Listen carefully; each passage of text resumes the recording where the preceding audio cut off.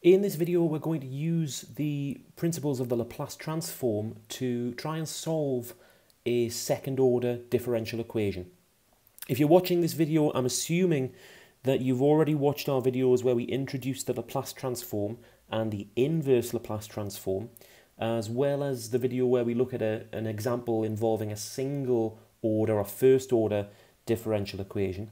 But in this video, we're going to jump straight in. We're going to use some of those same principles to solve a second order differential equation that looks like this. We have 3d squared y over dx squared plus 4 dy by dx minus 4y equals 0.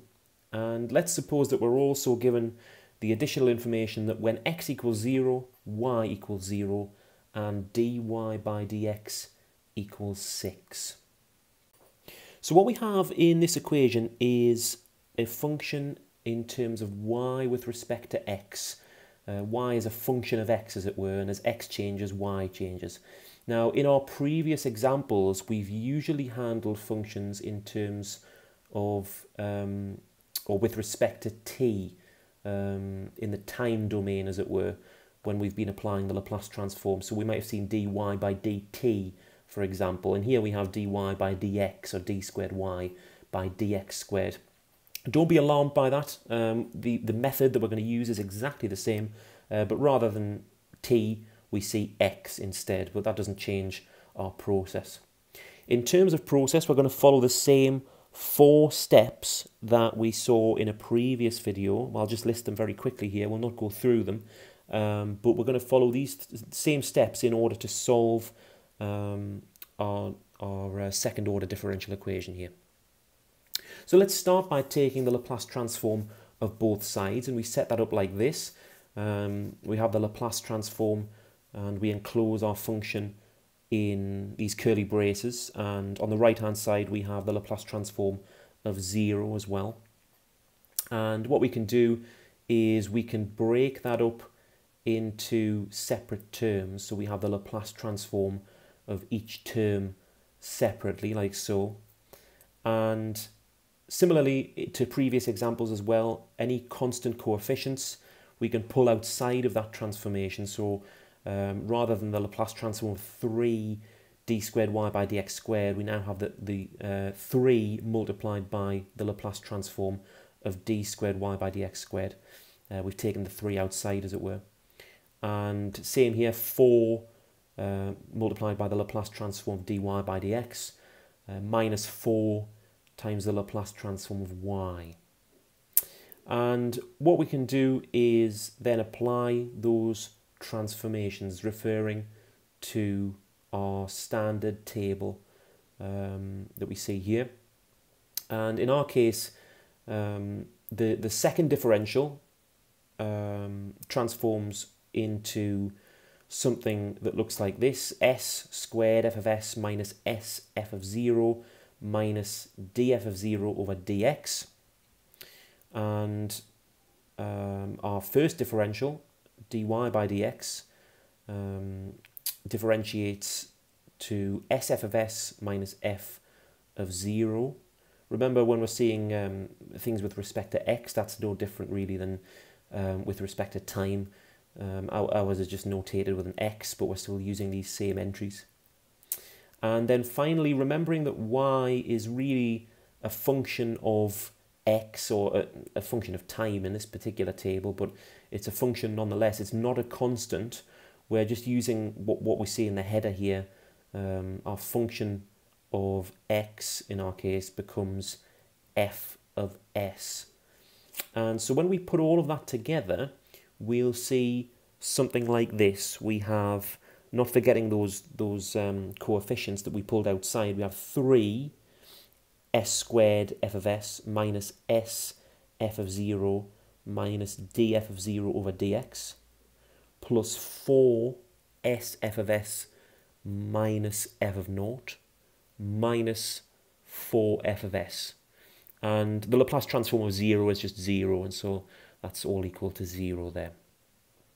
Again, we mentioned this in our previous example, but we have our capital F to represent the function in the S domain, and we have our small letter f to represent the function in our time domain, which will just become relevant in just a moment. We're going to take advantage of these small f functions that are still in the time domain in just a moment. So now that we've completed step one, we've applied the Laplace transform, we're going to insert our initial conditions, because referring to these terms here, f of 0, our small f of 0, and our d small f of 0 over dx, these are still functions that are in the time domain. And what we can do is, using the initial conditions we were given the information that x equals 0, y equals 0, and dy by dx equals 6 at the very beginning. And so what we mean by this when we say small f of 0, we're saying that our function in terms of time, remember small letter f is still in the time domain, and in our case it's the x domain, but that's the same thing. Our function in terms of x, as it were, at x equals 0. And so we're told that when x equals 0, y equals 0, and y in our case is our function of x. And so what we're really saying is here, when we say f of 0, what is the value of y when x equals 0, as it were? And the answer is 0. And so f of 0 we can replace with 0. And df of 0 by dx, well, what's the differential of our function of x when time equals 0? Well, we're told that when x equals 0, rather, not time, we're told when x equals 0, the differential dy by dx is equal to 6. And so what we can do is make those substitutions in our formulation here. And so we now have something like this: 3s squared f of s minus s0 now, because y equals 0 when x equals 0, minus 6, because dy by dx equals 6 when x equals 0. And we're adding that to 4 times s f of s minus 0 again, minus 4 f of s, remembering that that's all still equal to 0. All of our terms multiplied by 0 disappear, and so we have something a little bit simpler. Looks like this. And we can multiply out, we've got one bracket there left at the left-hand side, we can multiply those terms all by 3. And so we now have 3s squared f of s minus 18 plus 4s f of s minus 4f of s equals 0. So quite a complicated expression still. We're going to hopefully simplify that and draw out our common factor of f of s to get our function in the form f of s equals. So what we can do first of all is we can try to get all of the terms that involve f of s on the left hand side of the equation, and all of the terms that don't involve f of s on the right hand side of the equation. And for us that's easy, it's just a case of adding 18 to both sides. And so we have something that looks like this. And what we can do then is pull out this common factor of f of s. And so rather than what we have here, we now have f of s multiplied by 3s squared plus 4s minus 4. We've got that quadratic function there. And that's still equal to 18. Finally, we can rearrange in terms of f of s. So we now have f of s equals 18 over that quadratic expression 3s squared plus 4s minus 4. Okay, so by this point, we've completed step 3 of those 4 steps that we saw initially. We've presented our equation rearranged for f of s. Now, this might not have looked a particularly easy thing to do, but really all we've done is substituted some values and rearranged. There's no differentiation or integration required. This is one of the big advantages of the Laplace transform. We can just use these algebraic methods to solve. So now the bad news, we've got to perform the inverse Laplace transform. And to do this, we refer again to our table of standard Laplace transforms here. And looking at what we have here, there's not a particularly clear solution that meets the requirements of our particular result. If we want to attempt the inverse Laplace transform, what we're going to need to do is to split our result into two separate terms. And this is what we know as partial fractions, which you might have come across before, but we'll see a brief method below. So what we have currently, this quadratic expression on the bottom of our denominator, is too complicated by the looks of it. It doesn't match any of the results in our table here. And so what I'm going to attempt to do is to break this into two separate fractions. And hopefully by doing that, we can get two separate terms that match simpler results from the table. So the way we're going to do that is to factorize that quadratic expression on the bottom here. And in our case, it'll look something like this. We'll have f of s is now equal to 18 over 3s minus 2 multiplied by s plus 2. And you can check this for yourself by multiplying out these brackets again. You should get back to the quadratic equation that we started with. But the idea behind these partial fractions is we're going to separate into two separate terms altogether. Ideally, we want something that looks like this. We're going to have f of s is equal to what I'll call a for now. We don't know what this number is yet. A over 3s minus 2 plus what I'll call b over s plus 2. And notice these are two totally separate fractions added together here. And the way we're going to do this is by using a method of partial fractions. And so what I'll do is I'll write this out fully here. We'll say that we have 18 over 3s minus 2 multiplied by s plus 2. That's where we're at the minute. And this is where we want to end up, what we just saw there. A over 3s minus 2 plus b over s plus 2. And the way that we're going to do this, find these values of a and b, is to multiply our whole equation by the original denominator on the left-hand side here. And so on the left-hand side, that will disappear. We're multiplying by all of this, 3s minus 2, s plus 2. And what we'll find is on the right-hand side, this is going to be multiplied by both of our hypothetical fractions here. We're going to end up with 3s minus 2, s plus 2a over 3s minus 2. And that's added to 3s minus 2, s plus 2b over s plus 2.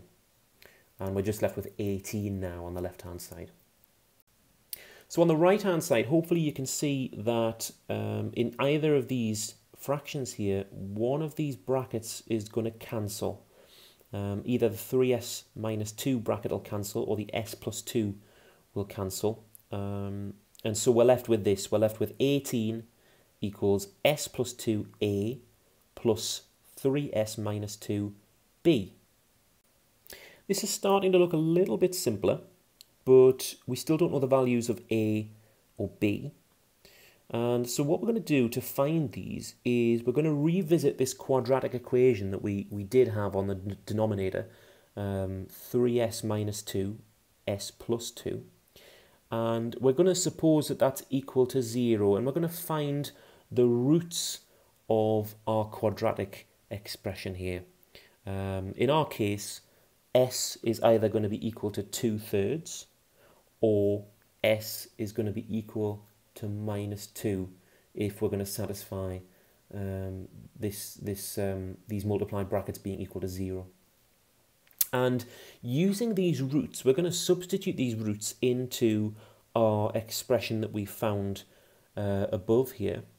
And we're going to do this twice. We're going to do this for each of our two cases that we have for these two different roots we found. So in the first instance, if s was equal to 2/3, we would have something that looks like this. 18 is equal to 2/3 plus 2a plus 3 multiplied by 2/3 minus 2b. And that simplifies to 18 equals 2 2/3 a plus 0b, because 3 times 2/3 is 2, and 2 minus 2 is 0. And so finally we have A is equal to 18 over 2 and 2/3, if we want to arrange it like that, or 27 over 4. We'll keep it as a rational number in fractional form rather than rounding any decimals. So there's our value for A. And similarly, we had two roots. That was one of them. If the other case was true, s equals minus 2, we have something that looks like this. 18 equals minus 2 plus 2a plus 3 times minus 2 minus 2b. And that simplifies down to 18 equals 0a minus 8b. And in that case, b is equal to minus 18 over 8, or minus 9 over 4. So now we know that A is equal to 27 over 4 and B is equal to minus 9 over 4. And so we can complete our partial fractions. If you remember, we set up these placeholder terms A and B originally, and we now know the values of A and B, so we have something that looks like this. And that's not very tidy. A fraction is a numerator of a fraction, and so we can tidy that up a little bit and arrange it like so. Okay, back to Laplace transforms, because this little detour through partial fractions was a little bit unfortunate. Not all solutions will require the use of partial fractions. We might have found a value in the table straight away and not had to do that, so that's a bit unfortunate, but here we are. We now have two simpler terms that hopefully correspond with terms that are in our table. And so what we can see is that if we refer to the entries for exponential growth and exponential decay, we can hopefully now see some similarities. Let's do a little bit more work to get those in the right form.